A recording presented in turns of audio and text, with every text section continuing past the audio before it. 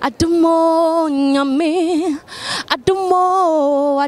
Yes, music cues, and especially when it's your favorite song and you have so much to relate with the lyrics of the song. Oh my God, I know how it feels when you put your headsets on, turn up the volume, and you realize it's your favorite gospel song singer. Oh, it feels like you're in another world. We're in the UPSA Auditorium today here for the Experience concert, and I bring your way due music. Yes, feel the melody. What's your favorite gospel song and how well can you sing it? We'll find that out in a bit. My name is Naya Tili. Let's take Jesus to the streets and have some fun. So you think you can sing your favorite gospel song, huh? Okay, let's do this.